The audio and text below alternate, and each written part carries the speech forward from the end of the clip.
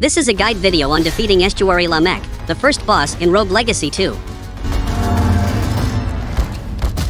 Before you can challenge Estuary Lamech, you must already acquire the air dash ability from the Lamechs Shawl heirloom, as it is the prerequisite to opening the door to Lamech's room. You can search for the Lamechs Shawl heirloom in Citadel Agartha. There is another heirloom in Citadel Agartha named the Aesop's Tome. Although it is not a prerequisite for challenging Estuary Lamech, the Aesop's Tome can help you gain bonus damage against him later on.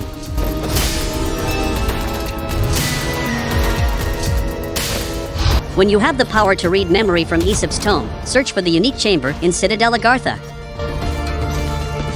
The unique chamber would have many hanging red lanterns which you can jump onto it to get to the top of the room. The top of the room would contain a treasure chest. The unique chamber also has an exclamation mark if you see it from the map. Once you find the room, jump to the middle part of the room and cast your spell to the left wall. It will open an entrance to the Tower of Lights. Enter the door and climb until you see a memory fragment on top of the tower.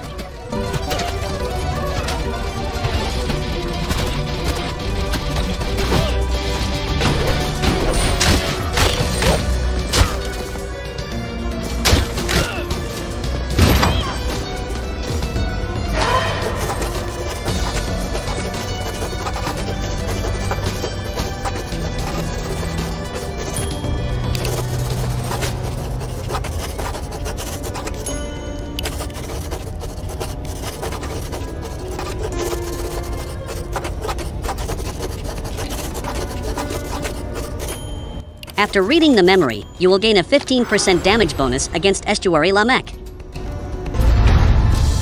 Now, you are ready to fight Estuary Lamech. The room to Estuary Lamech's chamber is a big room with a door between two red lanterns. And in the background, you can see a pile of knight armors. To open the door, you must spin kick the two lanterns without touching the ground. Use your air dash after lighting the first lamp. When both lanterns are lit, the door to Estuary Lamech chamber will open. To defeat Estuary Lamech, you need to have an understanding of how to react to Lamech's attack pattern. Estuary Lamech owns several weapons.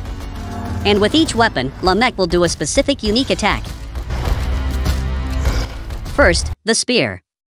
Lamech will do a thrust attack while dashing toward you. When you see Lamech's spear, be prepared to jump over him. Second, the sword. With it, he will slash twice, and on the second slash, there will be bursts of blue smoke. When you see Lamech lifting up his sword, dash away from him. Attack when the blue smoke is out. Be careful when you are cornered, best find a way to dash over him to switch sides.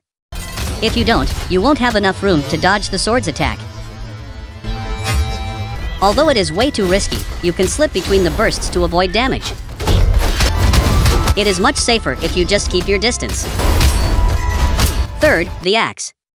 Lamech will jump and spin his axe while in the air. When he lands, the ground will spit magma rocks into the air. To counter it, just walk under the curvature of the jump and attack when he lands. Fourth, the knives.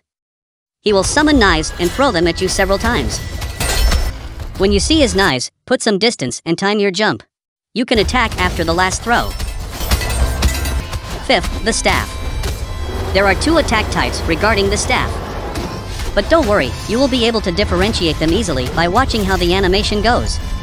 When Lamech summons his staff, and there is a blue aura around him, he will shoot magic fireballs in a spiraling motion. To handle it, just dodge between each fireball.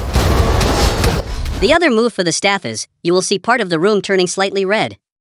Then a huge beam of energy will fill the once red area. When you see that red area, immediately dash close to where Lamech is standing. And you can keep attacking Lamech while waiting for the beam to go off.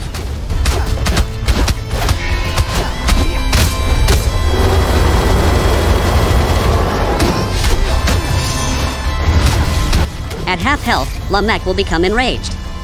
The area around his body will turn red, and a shockwave explosion will occur, followed by a bunch of homing fireballs chasing at you. When you see the red area around his body, simply move away. The fireballs, though, are quite annoying but are evadable. If you have the talent required to destroy fireball or reduce damage, it's safer to use it. But if you don't, then you need to make the fireball hit the floor or wall to make it go off. After the enraged phase, Lamech's attack will gain power-ups. But the pattern is still the same. Just keep reading the pattern and act accordingly. Be patient, don't force yourself to attack in an unfavorable situation. Now for the remaining of the video, you can try to train yourself to predict which attack will come out by observing their initial animation pattern. Train well and good luck!